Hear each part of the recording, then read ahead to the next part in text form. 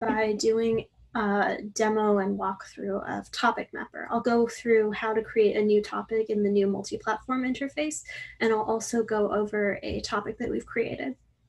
So I'm going to share my screen, and please let me know if it doesn't share. Can everybody see Topic Mapper? Yes. Great, good to know. So before we get started, I'm going to point out again the difference between Topic Mapper and Explorer.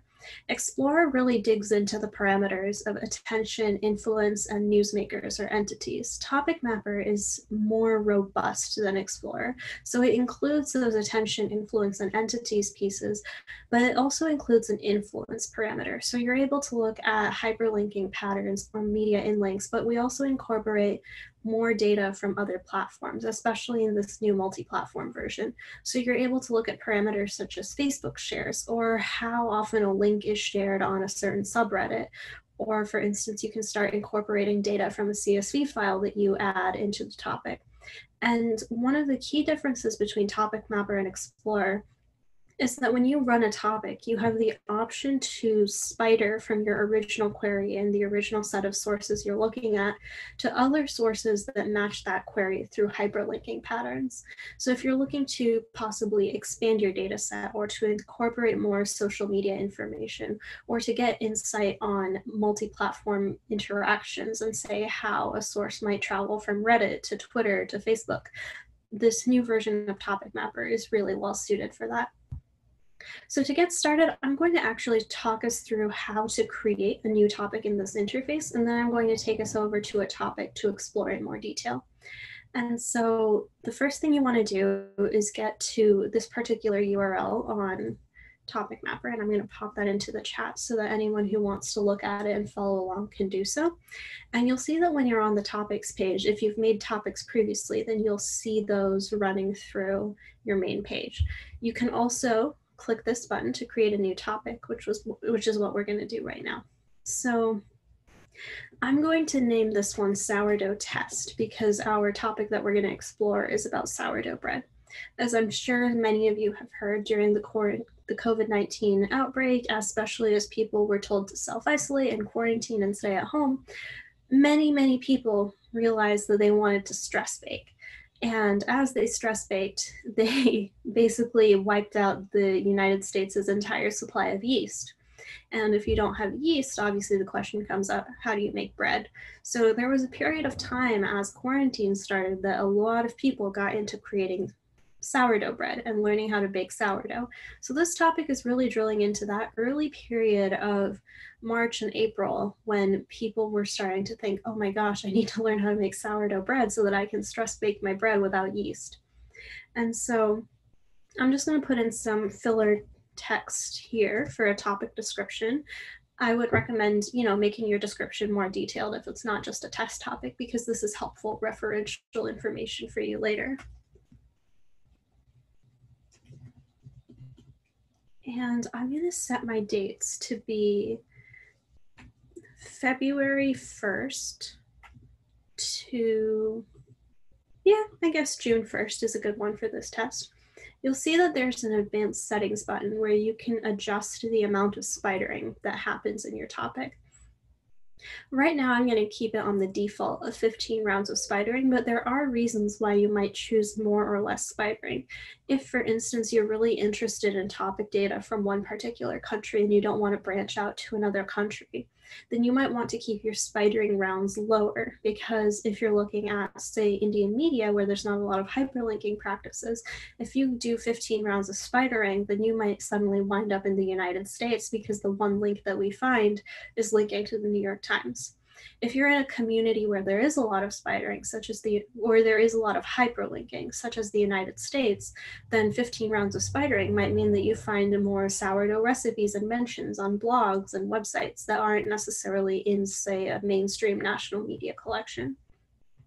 So I'm going to click Create, and there's going to be a tiny little pause here. Great. So we see a screen that says, yay, we created your topic. That's super exciting.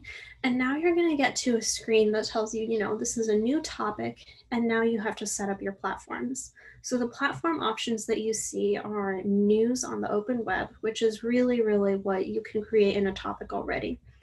And this is, you know, going back to that idea of we're creating a topic against a certain set of sources with this certain query and in this time frame. So this is required for every multi-platform topic that you build, and that's what we're going to dig into in a minute. You also have the option to include links from uploaded content by a CSV upload. So for instance, if you want to find links shared in content that you upload in a CSV file, then this is a feature that you can add into your multi-platform topic. You can search for news and search engine results, and you can also look at links submitted to Reddit via PushShift. PushShift is a really great Reddit database compiled by Jason Baumgartner, and this is where we're getting the data from there. So to get us started here, I am going, we do have an admin only integration with Crimson Hexagon. So if you have access to Crimson Hexagon and you want to incorporate some Twitter data into your topic, then you can talk to us about incorporating, you know, a Crimson Hexagon monitor that you might have run on the side. Now I'm going to go into our news on the open web topic and help us build it out there to begin with. The first thing I'm going to do is click add. And then we will get to a place where we can type in our query. So this is, again, really resemblant of our old topic interface. And the first thing I'm going to do is type in the word sourdough. And, you know, people on the internet don't necessarily have the best spelling most of the time. So I'm also going to do sour space dough in quotation marks, just to make sure I'm catching both ways of talking about it. And then I'm going to say, you know, I'm really interested in the US national, US state and local, and top online news collections from the last couple of years, which is basically, you know, a good standard set of US media sources. So I'll click OK there. And then I can click this preview button to get an idea of what this data is going to look like for my topic. So this will take a second to load, but it looks like I've got about, you know, 8,700 stories with this type of attention over time. And you'll see, you know, we've got some really interesting peaks in mid-February and also in mid-April. So those are interesting and we might be able to dig into them. I can look over my top words in the word cloud to make sure that my search is returning what I want it to. I'm definitely seeing a lot of food and bread related words in the word cloud, so this looks right to me. And then I see some sample content that's also taking me through what I'm looking for. And I'm seeing some interesting, you know, stuff about the San Francisco 49ers. You know, this might be noise. So, you know, assuming it is, because this is a test topic, I'm actually going to go back up to my query, put parentheses around these two things, and I'm going to address this by saying not 49ers, okay? So I'm going to hit preview again, and let's see how this changes what I'm going to get. Okay, so we've gone down by about like 140 stories, still seeing the same two peaks, and the word cloud again looks very food related. So I'm going to look at these sample stories, and you know, it looks like these are much more about bread and cooking and not about the 49ers, which is exactly what I was going for. So I'm going to click next, and this is going to take us to a place to validate content. So this is really, you know, a double check before you create the process. Is there anything that's adding noise to your topic? Is there anything that you need to take out of this or anything that you need to adjust before you go through and create your topic? So in this case, I'm just going to say yes to everything because this is a test. But in the event that, you know, you're actually running a real project here, you would want to go through this a bit more methodically and really think about, do these match what I'm looking for? Are these sample stories returning the content that I want?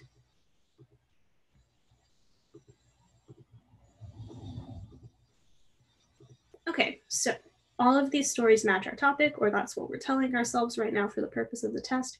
So I'm going to hit review and confirm, and I'm going to say, well, okay, this seems to be a bug because I've just said everything is relevant. So I'm going to hit ignore and continue. And now I'm going to click save, because essentially what I'm doing is saving my new platform into the multi-platform topic that I'm creating. So I'm going to hit save, and this will take a second.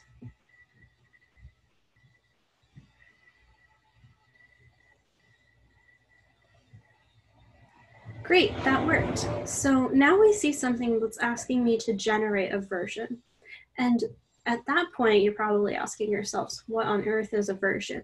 Versions are essentially a way of documenting changes that you make in your topic over time. So this is really helpful, you know, if you're doing academic research and you want to track changes in your methodology over time. This is really helpful for, you know, if you like make a change in version 2 and you're like, oh, I didn't actually want that, you can click back to the data set that you had in version 1. Every time you add a platform to a multi-platform topic, you're essentially creating a new version. So right now, as I add in my open web information, I'm creating version 1. If I was to go in and do this same process for the push shift data related to Reddit, I would be creating version 2. So I'm going to, you know, so I can click at this point, generate new version. I can also go in and add a new platform. Since, you know, we're doing a demo right now, I'm going to take us through the Reddit one as well and click add. So what I'm going to do is specify a query, and I'm going to do the same query as we used before for the open web. So sourdough, or sourdough with spaces, and then not 49ers. And then I'm going to hit preview. Okay, so this is telling me that I've not really got a lot of matching content, which, you know, kind of sad, but I'm going to just try another version of this, okay? I think his syntax is different, right? Oh yeah, that's true. So for the sake of simplicity, I'm just going to say sourdough. But that little link that says learn more and see if you want to learn, this is one problem. Each platform has different query syntax, right? So yeah, as you start to do multiple platform things, you end up having to write your own query for each one and learn the syntax. So each one has slightly different syntax. I think you're right that we can do a simple one for here. But as you think about this, you have to think about, like, the Google one uses the Google search syntax. Media Cloud uses our syntax, which has a little link, but that's definitely a wrinkle. Yeah, so I'm just going to do sourdough for the sake of this demo, but now I'm like, okay, I've got 22,000 stories. This is really exciting. So we're seeing a really interesting hump in coverage between March and May of this year, which is, you know, the time that everyone's been staying inside thinking about how much they have to stress bake. And now I'm going to look at my sample content again, and I'm seeing, you know, there's this subreddit called sourdough. There's a subreddit called Reddit in the kitchen. All of this seems pretty relevant to what I'm looking for. So I'm going to click next, and we get to a validate content page. Again, just for sake of time, I'm going to go through and say, yes, everything is relevant. But if you were doing a real project, I would definitely recommend going through this methodically and making sure that the stories match. This is a good place that you can work to catch noise or anything that doesn't make sense or doesn't fit. So I hit review and confirm, and this low relevance thing popped up again, which I'm going to ignore because everything is high relevance. So I'm going to click ignore and continue. And now, you know, I'm confirming the addition of this platform to my topic. So I'm going to click save.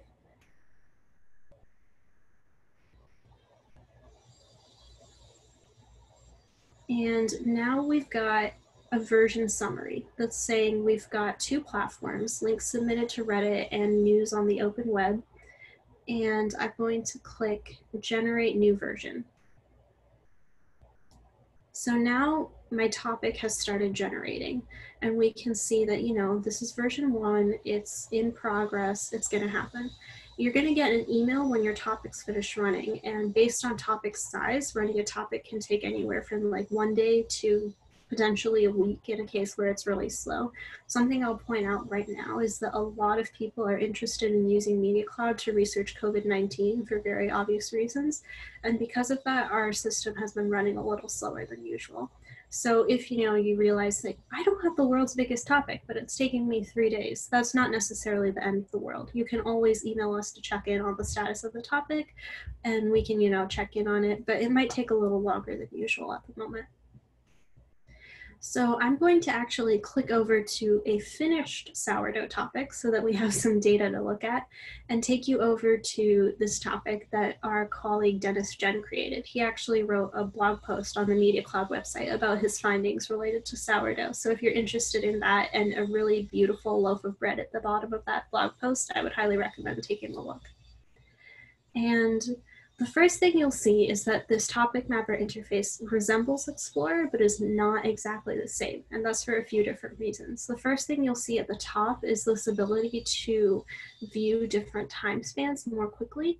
So, you can start looking at monthly slices or weekly slices if that's what you're interested in.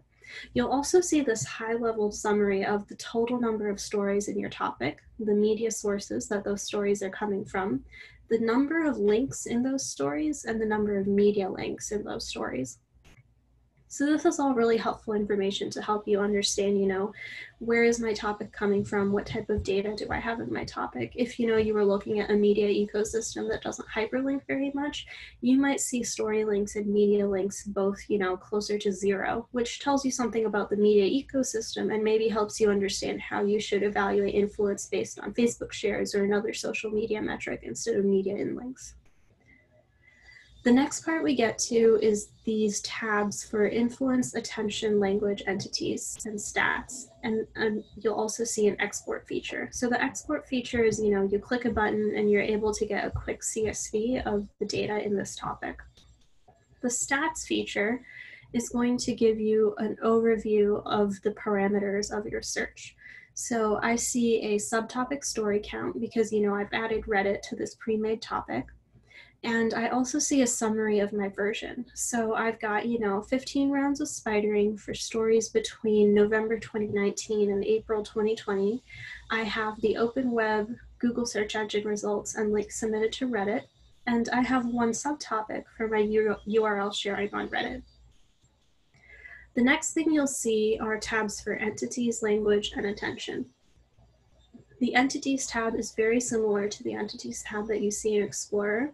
So it's really taking you through who are the top people who are being talked about in a given topic. You'll also see top organizations. So who are the top organizations being mentioned when looking for the information about our sourdough topic? And you'll see geographic attention. So as it turns out, sourdough is a pretty globally discussed topic at the moment. It's being talked about in a lot of different places, including some that I might not have expected. So, that's really an interesting takeaway. The next tab we see is language, which again is really similar to Explorer. You'll see a word cloud of the top words that match this topic. You'll see a word space model that's really showing you how words are used within the stories that are a part of this topic. And you'll see the top 5 themes for this story run against that same New York Times annotated corpus. Something that's worth mentioning here is the topic mapper is really good about giving you words in context. So if I go up to this word cloud and I click on the word flower, I'm going to get the number of stories that mention the word flower. I'm going to get the top words related to flower, and then I get this model of how flower is being talked about in this given situation. And so, you see types of flour. You see wheat flour, all-purpose, you see bread flour, but you can also click over to the word bread to understand what type of bread. People are talking a lot about strong white bread flour. If I click the and after flour, I can understand that people are saying flour and water, which again are key ingredients to making bread. And then I'll see sample stories related to the word flour specifically. So this word in context model is a really helpful way to understand how certain words are being used within the context of the topic that you're looking at. And this is a good way to understand how certain topics are being framed, to understand, if there's a surprising word in your word cloud, where is it coming from? What's the background of this word? It's a good way to find things that you might not have noticed otherwise. The attention tab is really comparable to Explorer, and it helps you analyze attention to a topic over time to understand how that topic is covered. So you'll see the number of stories that are collected, and you'll also see a graph of attention over time. You have the option to download your attention data, so basically how many stories were published per day, so that you can do further analysis on it, or build your own chart should you want to do so. And the tab where I want to spend a little bit of time is the influence tab, because that doesn't really match up with what you saw in Explorer. So this influence tab is going to show you a couple sections. One is top stories, and the other one is top media. And both of these are really looking at what are the most influential stories or sources for a given topic. So you can filter top stories and top sources in two different ways, by media in links or by Facebook shares. You'll see that Instagram is a pretty popular aggregate just because people share a lot of Instagram. But instead of looking just at Facebook shares, maybe I'll click over to media in links instead. And again, we're seeing, okay, Instagram's really popular, but this website Baking Banter is also quite popular by media in links. We'll see that, this recipe for cheesy Brussels sprouts au gratin is very popular as well. And, we can follow this the whole way down to figure out what are the types of things that are being talked about in the most influential way as thought about by media in links. If I click Facebook shares, this is going to change a little bit. So in addition to the Instagram up at the top, we're now seeing a New Yorker article about gluten. We're seeing an article about how to make a sourdough starter. And you'll notice that there's a change in the way that influence is assessed. When you're looking at influence by Facebook shares, it's thinking more about methods and processes right now. And if you look at influence by media in links, it was a lot more about recipes. So that's an interesting takeaway that you can build off of to find something more. If I scroll down to the bottom, you'll see a button for download options so that you can download the top stories. And something that is important to remember, of course, is that we can't give you the text of the stories because we, of course, can't do that for legal reasons, but we will give you the URLs to the stories so you can click through and do further research that way. And then top media is looking again at what are influential pieces within this topic, but instead of looking at a story level, we're starting to look at a source level. So again, Instagram's up at the top because of the high share count and the high in-link count, given, this is a platform. We see YouTube right after that. But if I search by media in links, then after that, I see, Baking Banter, I see the Clever Carrot, the Perfect Loaf. So all of these sort of very cooking and recipe oriented sites. If I click over to look at this by Facebook shares, then I'm seeing the New Yorker, Nura's Kitchen. I'm seeing The Guardian, which wasn't popping up as a top story on its own, but is apparently a pretty influential source. I'm seeing Baking Banter, Delish, the New York Times. So the types of sources that we're getting if you're thinking about influential Facebook shares versus media in links is again changing overall. Now I'm going to scroll up and I'm going to click on this filter bar. The filter bar works in a couple different ways. You can run a story search filter using Boolean syntax. So let's say I'm really interested in flour. I'm going to type in the word flour, and now my search results have been filtered to show, okay, this is something that matches the topic, but these are also stories that mention the word flour. So now if I look at my top stories, I'm seeing things that specifically mention flour. And of course, my media in links show a different type of story being more influential than my Facebook shares. But everything's slightly shifted because, I've run this search for a specific term on top of my topic. Now I'm looking at about 5,000 stories instead of 12,000. So this is a good way to delve into how flour is specifically talked about in the context of sourdough, as opposed to just sourdough itself. Now, let's say that I'm like, oh, this is super interesting, but I want to be able to compare flour to something else, or I want to be able to get more detail on what's going on here. I can close out of this subtopic, or I can close out of this story search filter, and I can actually go to a subtopic. So by default, you're going to have a subtopic for the URL sharing behavior that we've tracked from Reddit because we added that Reddit platform to our search earlier. So we'll see that we got 336 stories from Reddit. They came from 123 media sources, and there were 95 media links. Okay, this is pretty interesting. So you'll see that your influence parameters have now changed. We're going to tell you how many Reddit posts match those stories. And when you see these things for authors and channels, channels is actually going to translate to subreddits. And when you think about authors, this is the number of unique users that posted this link to the platform. If you're ever confused about the change in syntax between platform to platform, I would highly recommend clicking these little question marks to get an idea of what's happening there. And if I filter to see what are the things that have been posted most on Reddit, you'll see that you've got this article about sourdough starter, something about textile science engineering, something about extra tangy sourdough bread. So these are all interesting things to pull away from here. The attention, language, and entities tabs are going to be pretty similar to what you were looking at before. So you're going to get your attention graph, but you're also going to get a filtered story count. So this is showing us how many stories we're finding in our Reddit topic versus how many we had in our overall topic. Now, the next question that you might be having is, okay, it's great that subtopics are creating certain topics by platform by default, but what if you want to create a subtopic of your own? What you're going to want to do is click into versions, and you'll remember that you're getting a new version for every platform that you're adding, more or less. But if you click at create a new version, you're going to see a few different options. You can change the dates and spidering for your topic. So for instance, let's say I set a topic for the first 3 months of 2020, and now that we're in June, I want to expand that. I can expand my date range. Let's say I originally created a topic with 5 rounds of spidering, and now I want to go to 15. This would be the place to do that. One thing to keep in mind is that you can always make a topic bigger, but you can't make a topic smaller. So if you start with a topic that's 6 months and you want to make it 3, that's not really the way to go.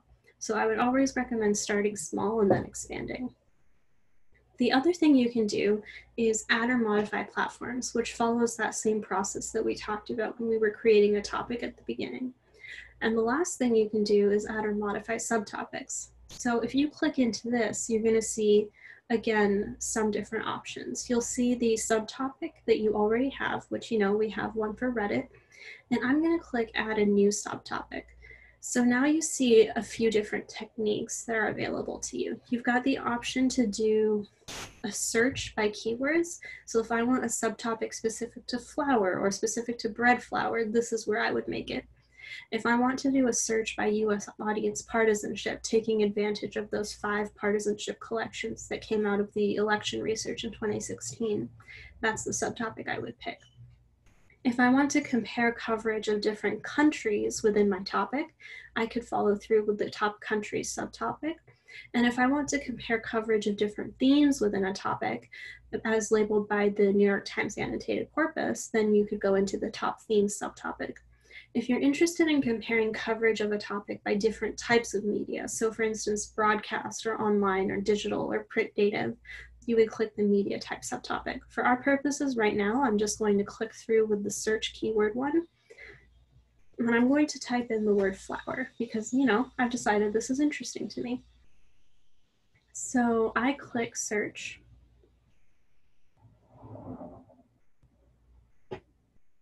And we're going to wait for the preview to show up. So it's like, okay, I have 12,000 stories in my topic, and when I search for flour, I have 5,000. This matches up with the filter I've run earlier, so I have no reason to think that this is wrong. I'm going to scroll through my sample stories, and now I'm going to click next. So I'm going to name my flour subtopic. The auto description is stories containing flour, which works great for me. And I have the option of creating a set of subtopics. So I'm going to call this a keyword-based set of subtopics. And I'm going to click next. And I'm going to see confirmation that, this is what I've done in my subtopic. And I'm going to click save and add more.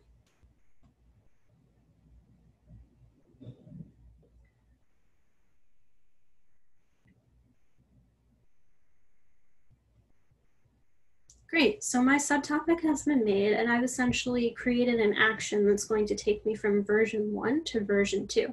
So if I'm ready to run this subtopic, I will click generate new version and I would be ready to go. That new version would be running, and then I would, just wait for the email saying that that version is done. I'm seeing a question in the chat that says, in the attention mode, what is the easiest way to overlay text on the map?